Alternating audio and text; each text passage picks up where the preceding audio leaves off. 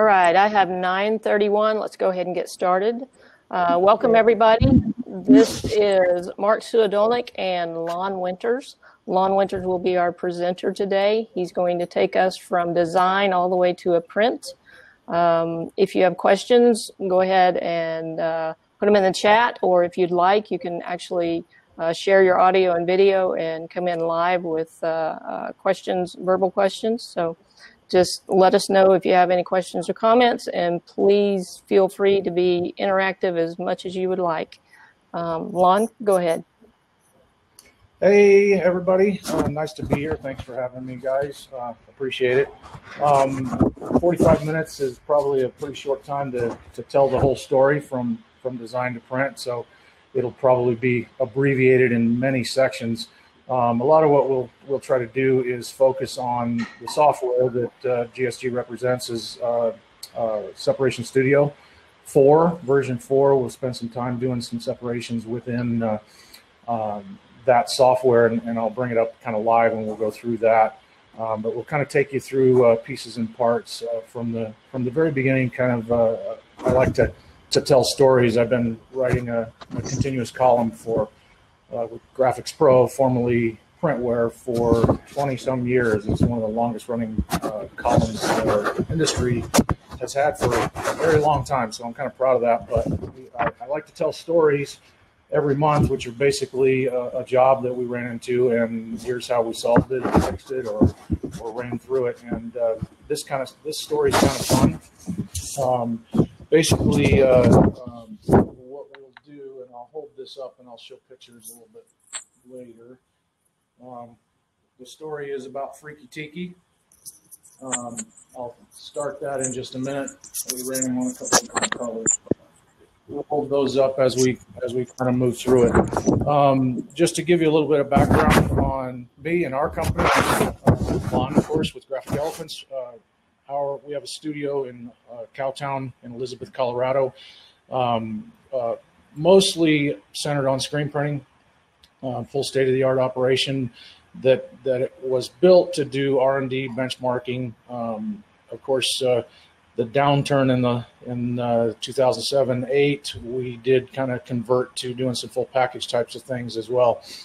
So we're in the ink all the time. We also do some consulting work, educational kind of work, coaching and that kind of thing.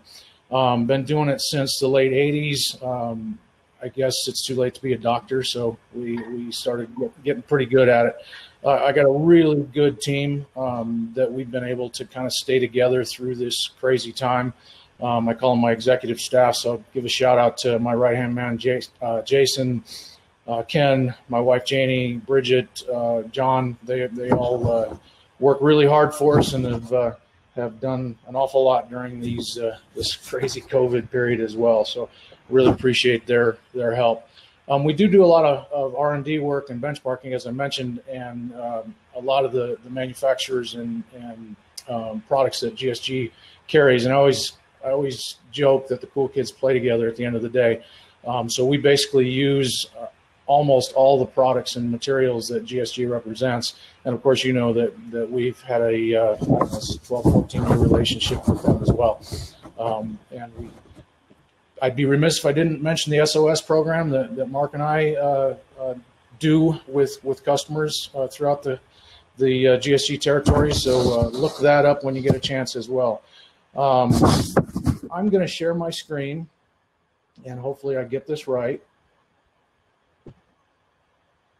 So you should see a puppy, right? You got it, Lon. All right, that's a 75-pound, 10-year-old husky now. His name is Bear. Now I'm going to bring up, oops, not quite ready for that. So I'm going to jump back and forth between a couple of videos and the software. I'm just going to cue this up. Now you should see our logo, yeah? Yes. Okay. I present this next part almost all of my presentations. I call it my Einstein bit, and I'll explain that in just a second. the Einstein bit is basically, at the end of the day, I find that the screen printing is like the ultimate balance of mathematics, science, and art. You can never take the voodoo and the witchcraft out of it, because we all do things our own way, and it is art driven, but there's so much math and science, and a lot of it's pretty simple math, and if you can understand the math, begin to wrap your arms around some of the processes and the details and the variables within it, then you can start to actually control it and control pieces of it. And the more you control, the more you want to control, and that really lends the ability to really think outside the box and really do some interesting and exciting and fun things. And Mark's going to give a presentation here shortly on some special effects. And really, once you do the specialty items and the advanced techniques, all those advanced techniques, and I'm sure Mark would agree, are all based on doing the basics really well. So it's all about doing, building a real solid foundation. As silly as it sounds, and if I see another presentation on how to print white ink on dark, I mean, we're all tired of that, but that is the foundation. If we can print a good white printer or underbase, then a lot of the specialty applications, a lot of the sim process, a lot of those kinds of more advanced techniques really come to you once you start to dial in, quite literally, the foundation of the business. So I like to think it's a balance of math and art, and my good friend Michelle Moxley says it's the space between math and art. So I think that's pretty heavy and deep. So I dig it when she starts. So let's go back to our tiki here, and quite honestly, a lot of our images start as pencil drawing. Now, I joke about it. It's old school with a K, you know, old school. And we still do a lot of that, where we sketch our ideas and put together on onion skin paper or trace or build kind of our compositions on paper. Today, with the larger Wacom tablets, we can build a lot of sketches and pen and ink on our Wacom tablets, which is kind of it streamlines the workflow and cuts a step out. We would normally sketch and then pen and ink and then scan and then color. And in this case, sometimes we can start with a real rough sketch on a bar napkin.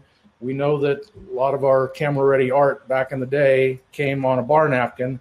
Today's version, digital version, is a Word document, but we still get bar napkins as our concepts. But now when we're building original art, we can actually do our true pencil sketches on a Wacom tablet with different brushes and line weights and with different pressures. It takes a bit to actually really dial in or get the feel for those tablets, but you really can cut a step out of the workflow. And in this case, our Freaky Tiki started out as a sketch on the Wacom tablet, and then we clean him up. So he's a real clean black line. And then in Illustrator, we actually just lay in color. This could be done in any vector program, Illustrator or Corel. We choose Illustrator mostly because we work a lot in Photoshop, and Illustrator and Photoshop talk really nicely together. It's just our preference. You can do the same thing in Corel. Some people prefer it, as it's a little cheaper to get into in the first place, but they basically do the same things. So we lay in flat color, and then the volume in a sim process job comes in Photoshop, where we use our brushes and start to airbrush in the volume. And we always talk when we're teaching people kind of the basics of sim process. If you can remember back when you took an art class in high school or college or even primary school, when you would set up a still life with the spheres and the discs and the cones, and set a bright light source on one side, and when you would sketch in pencil or charcoal, you put a bright white light on one side and a heavy shadow on the other side. And the more dramatic you built that, the more dramatic you actually visualize that, the better the still life was, because that's the idea behind sim process is a bright light source on one side and a heavy shadow on the other, and then possibly a secondary light source with just a flash on the other side. And if you can think of these things as you begin to add volume as that sphere or that cone that you drew in high school, it really does lend the idea to creating the heavy shadow and not only just using black and white. Because we're using multiple colors within this, we can use darker tones for shadows, lighter tones for highlights, and everything in between. So we've got our vector image on the left and our tonal image on the right, and it's purely simply a matter of adding light and shadow if you think about it.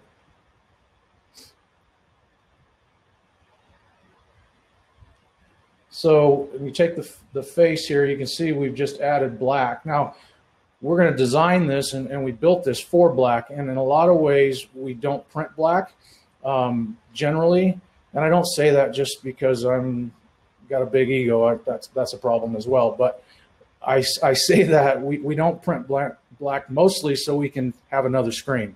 If I don't have to print black, then I can add another purple or another green or another blue to create additional color. So if I don't have to print black, I try not to when we're designing for black. We do build it in Photoshop because we have to create that shadow and the depth within the image. So this was our composition at the end, and I think it turned out really nice. But there's a couple of things that I'll say about it. When we design for sim process, and this makes this is a kind of a must.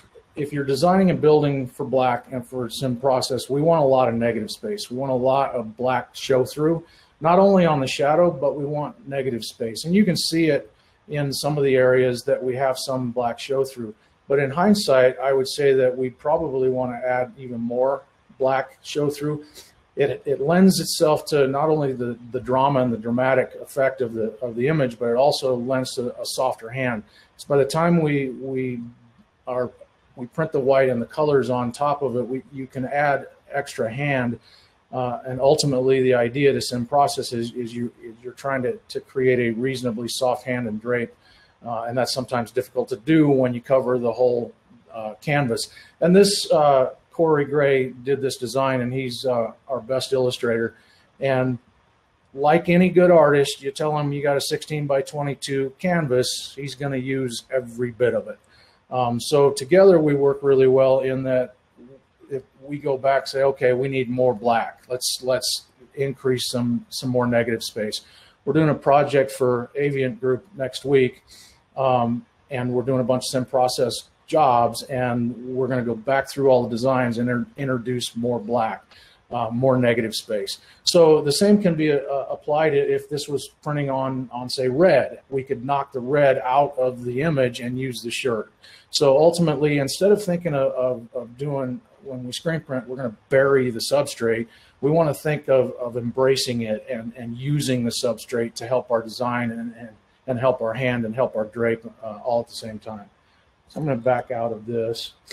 Just to give you a little backdrop on the image, this is originally built for Avient Group and Wilflex. We did a promotion, and I believe it's hanging up in Mark's print lab there with Wilflex for Long Beach last year, and the theme was surf. So that was the direction. We get a little weird when we get direction. The theme being surf, we quickly turned to a tiki. So we took the colorful tiki and converted him for promotion for Freehand Graphics, and that's where the story comes in. Freehand Graphics is the manufacturer of Separation Studio, which we're going to demo here in just a second. And so we repurposed it for a promotion called Summer of Winters, and ultimately we were flattered that Charlie and the gang there at Freehand asked us to be part of this promotion, and this was kind of a signature shirt that they bundled with some of their film packages and stuff. So that was the idea and why we ended up with the Summer of Winters promotion. So from there, let's open up our tiki. So I hate it when I work with customers and I'll ask them a question. So why do you do something the way you do it? And they don't have an answer other than it's the way we've always done it. It infuriates me, other than I'm going to go to that right here. I like saving my images in the software as a TIFF because it's the way we've always done it. However, I say that, and the reason in 1995 this software cost $15,000. It was way less robust, way less intuitive, a lot harder to use, but it was at the time the best thing available, and it would only open TIFFs. So we learned back then opening TIFFs. Today, as you can see, it'll open a lot of different file names. But through habit and through a little bit of experience here, we've found that it likes TIFFs. Every now and again, you'll open an EPS or a PSD or a PDF, and for some reason it gets confused and something happens and it takes forever and it says it's a giant file. So it mostly works on all those file extensions, but for some reason it seems to like the TIFF. So let's open that up. So the software, let me give you a little bit of a why here. If there's Photoshop users out there right now going, oh, I'd never use a plugin or a software package like this. And we use it a lot, but we also work in Photoshop a lot. And at the very least, if you look at this software as a meat grinder, all of these at the bottom here are channels. And I can reopen this in Photoshop if I want and reconfigure them in Photoshop. This has some nice features that you can work outside of Photoshop. It's the only kind of separation program that works outside of Photoshop rather than being inside of Photoshop. And there's goods and bads about either way. We can teach this real easy. Photoshop, it takes a bit to know what you're doing inside of Photoshop. It's a powerful, powerful software that can do anything this does. It just takes longer, and you've got to learn more to make sense of it. I like this because I'm a process guy and I'm a screen print guy, and it speaks my language. All these at the bottom I look at as screens. This is ink. That's just red ink. This is my white base, my underbase, my white printer. And I can visualize that as my white on black. The other thing that I like about it is I can also view it as film. I can't see anymore, sorry about that. I can view it as film. This is film or output for those CTS and digital direct to screen guys. This is output. I can visualize this. I can make sense of this when I'm going to press. So we jump back and forth a lot between Photoshop and the software. So the meat grinder part of this, I don't spend the time it takes to go in and color pick and figure out which screens, which inks to use, how many colors it's going to be, all those kinds of things. This is really a bunch of actions that does the same thing over and over, which is really quite, at the very least, it gives us a bunch of masks that we can use. We're actually working together, Corey and I, on this project for Avient next week. We're going to run it through the meat grinder so we can develop a bunch of masks, and then Corey's going to work in Photoshop and we'll tweak some things, for lack of better terms. That's a technical term in our industry, in Photoshop, and we'll come up with kind of the best of both worlds type of thing. So ultimately, let me go back and run through our workflow. So it every time jams into these 9 plates. And if you notice, they're primaries and secondaries. So ultimately, if I don't have a 10 color, I'm in trouble, right? But it just does this so that we have the data. All of this is nothing but data. And ultimately, it'll turn to output and ink, but that data may or may not be 100% correct, but I can always move from plate to plate, and I'll show you how that kind of goes. So our workflow would be every time we would run through and hit our auto adjust, and that's relatively new on the last couple of versions. And what that does is just beef up the underbase and beef up all the colors. Now, I could go directly to press with this and probably get reasonably good results. I typically like to work outside of the auto adjust just because sometimes, oops, and I can hit that multiple times. Sometimes it blows out some of the color to the point where I can't work with it anymore. I can't pull it back, or I can't increase sections of it, whether in the software or in Photoshop. So unless I have a 10-color press, I can't run 9 colors, right? So ultimately, there's a couple of things that we'll run through. So unless I'm printing an elephant, and I say that because I'm graphic elephants, but also because elephants are gray, we usually don't print gray. When I merge it, it'll actually put it on the highlight white and create a gray just printing directly on black. The only time I'd want to run a gray, the elephant could be chrome, or it could be something that has a lot of gray tones in it or mid-tones in it.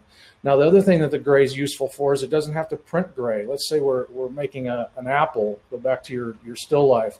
That gray could actually be, say, a mid-tone maroon or red type color that's going to give me a smoother transition. So there's data there that I don't necessarily always want to get rid of, but in many cases I would. So we'd merge that away. We could merge the, oops, I can't see still. We could merge the purple away. That's going to put it on the blue and red. And you can see the image changing slightly, but not all that much. And we can even merge away our turquoise. And that flattens our blue an awful lot. So maybe I don't want to merge away my turquoise. Let's go back and bring that back. But now I've got 1, 2, 3, 4, 5, 6, 7 colors. Maybe I only have a 6-color manual, so I could maybe let's run my green and my turquoise as the same plate. And this is a new feature on 4 where you can drag and drop. So now I can pick a different color maybe for that turquoise that's closer to green. So now I'm down to those 6 plates. I can fit that on a 6-color manual or on a 6-color Diamondback with a flash in the takeoff station. Or I could even choose to turn off my highlight white and flash print my first white. Or there's really a lot of ways that I can compress this thing down to as few as, say, 5 colors. In this case, we got a little carried away because we can. It's not necessarily what we would do all the time, but I'm going to show you a few tricks that we have found really useful. So let's reopen him again. So one of the things that we do a lot of, we call it splitting the whites. So if I duplicate that, and I want to look at those as film. So why would I split the whites? And we do this a lot if we're doing like photorealism. So my white is, as you know, it's always that's the magic. If my white works or looks pretty good on black, then I've got a pretty good sim process print. But if I wanted to, let's say I had a photorealistic image with a lot of real subtle transitions, and this is a water-based technique, and this works both with plastisol and water-based, but basically we want our light colors to have a big punch of white underneath them. We want our mid-tones to more fall back a little bit, and then we want our dark tones to drop off. So traditionally, if I want a bright white, I'd probably run this, say, on a 156 range, 150, 160 range to get my bright white. But as you know, when we expose, say, a 55-line halftone on a 156, we might get a moire, or the bottom end drops off completely. So what we would do is take this white and put it on a high mesh. Let's run it on a 230 or a 305. Put that on a high mesh so we can hold nearly everything.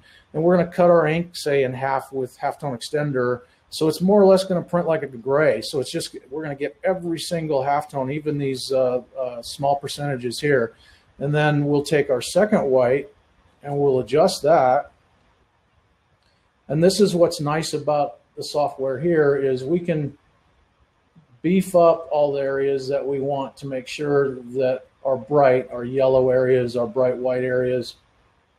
And then we'll take the top end off because we're going to introduce that in the, we call it a soft white. So now we have a soft white for all our detail areas and our transitions, and we have a hard white for the bright areas, and this can be on a lower mesh. So we have a hard white and a soft white, and we print them wet on wet. So that first white is going to basically be gray, second white nice and bright. And we can do the same thing on the top end, our highlight white. We call this a blending white. So if we had a bunch of pastel colors, we're not going to get a field full of pastel flowers, light pink and light lavender, with these primary colors. So in order to build the primary or the pastel colors, we call this a blending white. Again, we would cut it with halftone extenders so it's translucent. So if you're a painter, you would think of this as like a blending white. So it's almost transparent. It's going to give you those nice pastel purples. If you look at the surfboard, that's how we're getting the pastel purple on the surfboard. But with that being transparent and on a high mesh again, we're not getting our bright whites. So we take we do the same thing, take that top end off and beef up our bottom end. And I'm arbitrarily doing this. I spend a little more time on it. But now you can see all the really bright white areas like his teeth. We're going to be able to do that on a bit of a lower mesh or a more opaque white to get those bright white areas to go.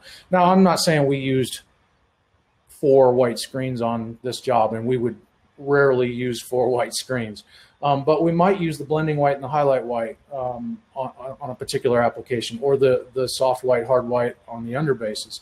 And the same thing can be done with blacks, because this is what happened to us. Let's say that the customer loved the print and then decided, you know what, that would look really cool on fluorescent orange, wouldn't it? Can we do a dozen fluorescent orange? Remember, because we're such great printers, we don't print black. Oops, boy, did I really screw up. Now this isn't going to work, right? So I can generate blacks here. And there's 3 different ones, and we typically will generate all of them for one particular reason here, and I'll show you.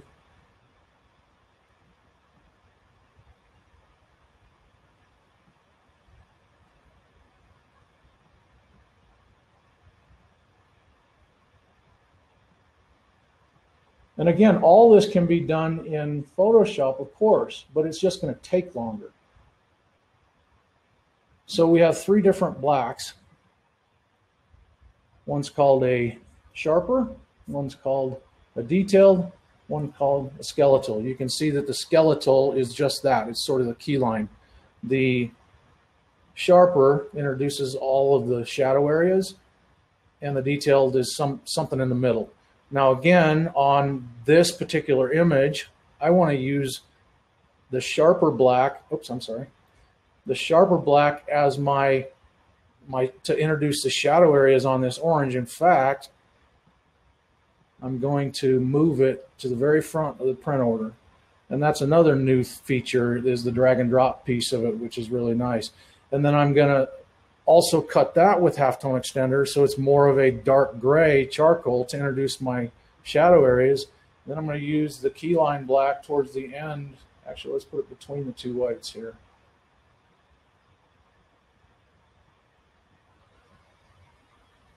So the sharper being in the middle was just basically a black in the middle. I wouldn't use that on this one.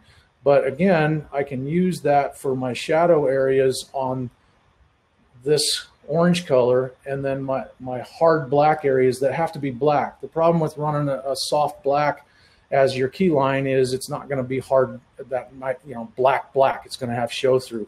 So this just gives us flexibility in the way that we can split this. So you can see all of a sudden this thing can get pretty darn complicated.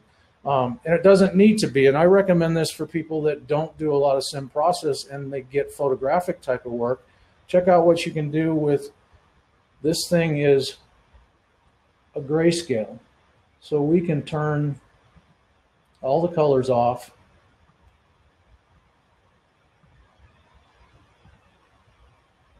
Look what a great grayscale we get.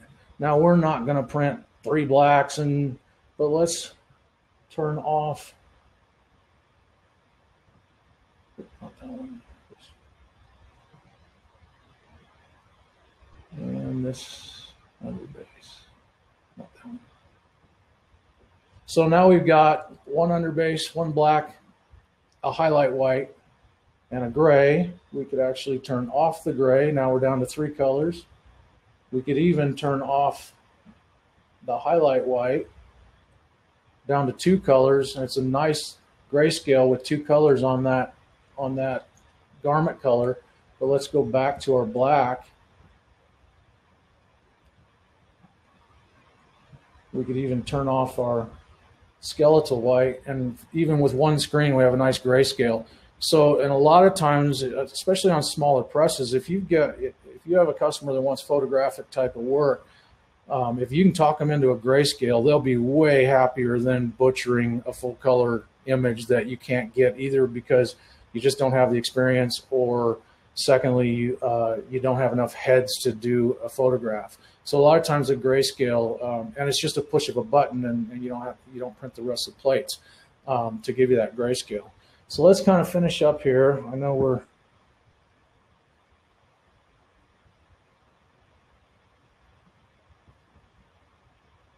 and again, to emphasize, all of these are channels.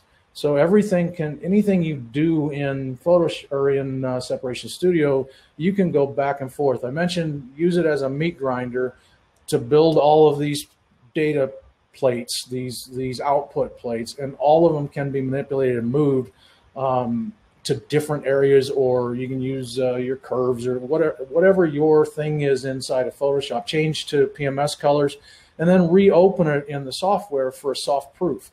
So even if you use it as a meat grinder to give you some more masks and some more data, and then looking at this piece of it as the soft proof piece of it, becomes a great tool.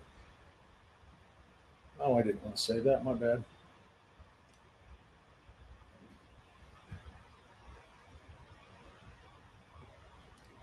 So I want to bring back up a little.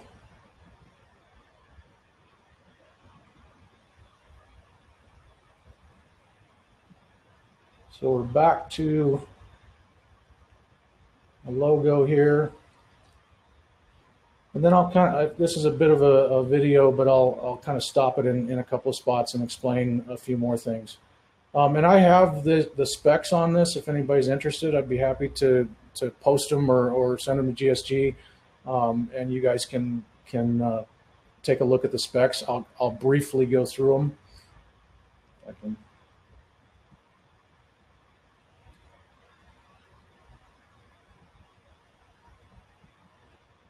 Okay, why am I not? Don't you love the... Oh, that's why.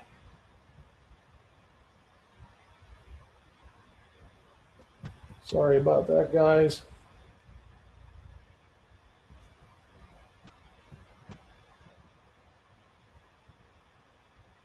All right.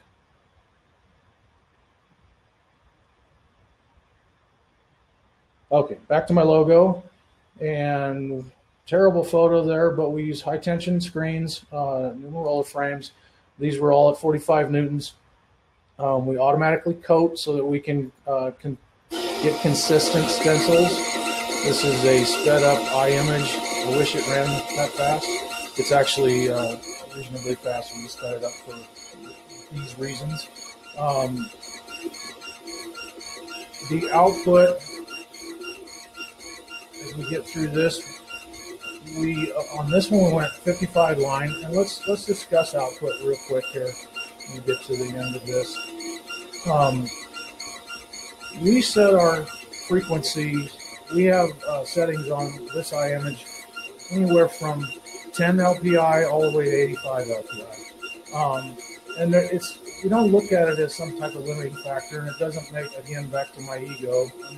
We can hold 85 LPI when we have to do photographic stuff with really tiny imagery inside the chrome, let's say.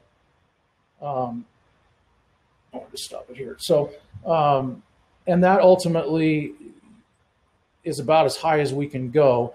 But if you think about it, if you don't need that frequency, why put yourself through it? We don't really have a default. We pick the frequency. If we're doing an illustrative image like this, we'll pick between 35 and 55. 35 sometimes gives you a really neat texture, and you can see the dots, and sometimes the dots they lend to the look, especially a cartoony illustrative type of image. 55 is probably a good default. You can run between 230 and 305 at a 55 LPI, and then 45 sort of in the middle, and then 65 you start working towards a more photographic tonal look. And then on the very bottom end, we'll use a 10 LPI just for fun to give it a really wicked texture and knock out, because you can literally see the dots about the size of the end of your pinky. This is just the output of the Tiki, and you can see that the dots are pretty darn. I hesitate to say the word hard. They're not hard like a image setter piece of film would be, but they're reasonable. We've done some pretty nice photographic work using the iImage and its output, but you can see it's a pretty good halftone output there. We also use kind of a default 22.5 degree angle. That's to minimize interference in moire. That 22.5 is right in between, say, 0 and 45, or 90. Those angles are going to give you the least interference on your mesh. And then we also choose the round dot on the iImage because the output is a bit oblong, almost an oval. So ultimately, the output was 22.5, 55 LPI, and round. And this is Ken setting up to the Trilock on a Gauntlet 2. This ended up being 13 screens, which was a little bit obnoxious, but again, it was kind of a signature show type piece. So we did some splitting of the screens. We added a couple of fluorescent colors. I wish Ken worked this up just a little bit.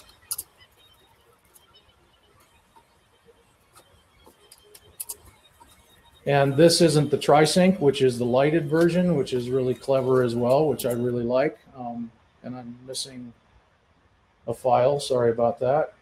So we drop our inks in. We did run 3 whites on this. You can see these are the primary colors, the secondary colors, and a couple of flows.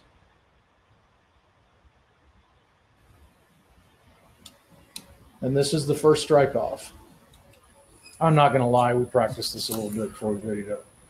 But 13 screens without looking through them without any setup in a traditional manner.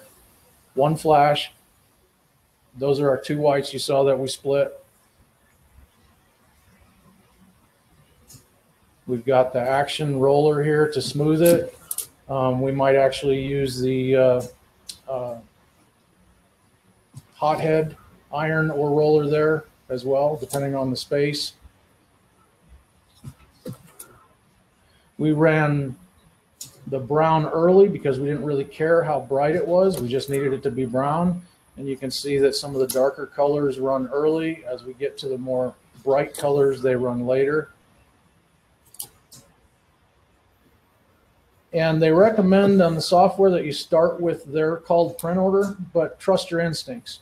We know that flows are going to be sticky and want to lift off, so we run those towards the end of the print order. We choose the most important colors towards the end, the highlight white at the end, golds and yellows at the towards the end. Here's a flow yellow, the very last color before the highlight white. And with the tension level, you can see that the squeegees are running at a 10-degree angle. We like to use the edge on these. They're all 65, 90, 65s. And that's the first strike off. 13 screens. Absolutely no micro needed. First strike off, tri-lock registration. Here's just a little bit of production we'll show you. On that's one flash, the underbase, and everything else is wet on wet. It is the soft and hard white act as the underbase, and then everything else is wet on wet. I showed the black and the orange shirt, and of course what we did to make the orange shirt, like I mentioned in the separation piece of it, is we dropped the orange and removed the underbase from it, and then added the blacks so that we could still fit it on the press. So it was basically 15 screens, 2 of them switched out for the black and the orange.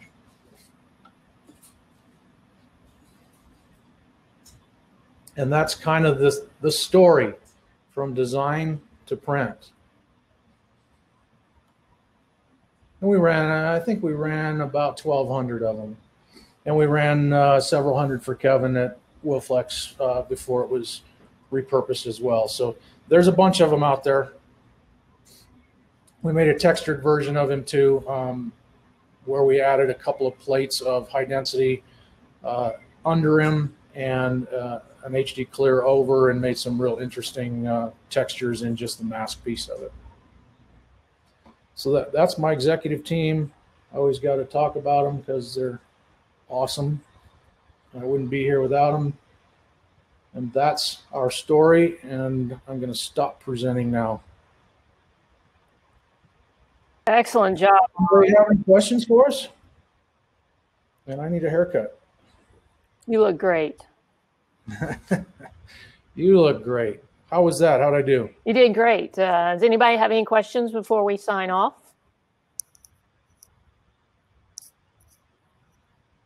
I don't see anything coming up. We've got about 2-3 minutes before our time is up. Nothing. No, I think you did great, though. We made it from design to print. Mm-hmm. We did. That's a lot of stuff to cover in 45 minutes. Mm-hmm. And I probably left a whole bunch out.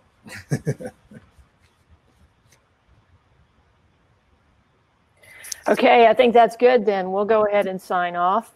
Make sure you check into the rest of our sessions throughout the day, and let us know if we can help you in any way going forward. Wait, I think we have a Separation Studio question coming in.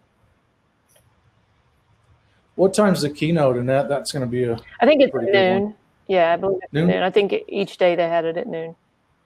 Awesome.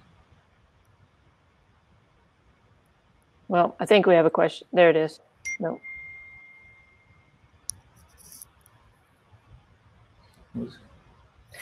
Yeah, I believe we're going to have recorded sessions that we can send out.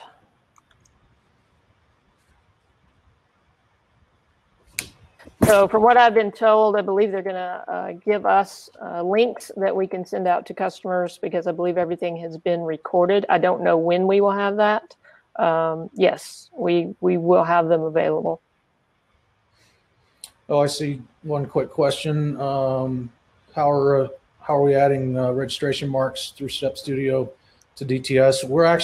We hang it on the DCS2 file on an Illustrator artboard that has our pre-registration marks as well as a grayscale.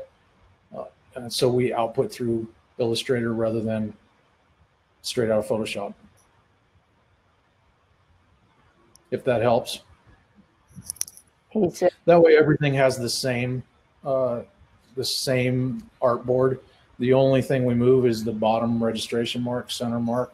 And then in a lot, depending on the image, a lot of our vector stuff, we take that all off so that we don't have to worry about taping it out, particularly if we're on water base. But when you're working with all those halftones, it's nice to have a target so you're not chasing things around with no idea how it how it works. But yeah, just set up a template. It's more or less a template that has 2 registration marks at the top, one on the bottom, and a grayscale at the top, and then depending on the height of the image, that one is the only thing that moves. That then all of your template systems on your palettes, manual, auto, they're all the same that way. Great. Any more questions before we go? Thank you, Lon, so much for your presentation. I think it was very good. So we'll go ahead and sign off now. Make sure you check into the rest of our sessions throughout the day, and thank you for attending.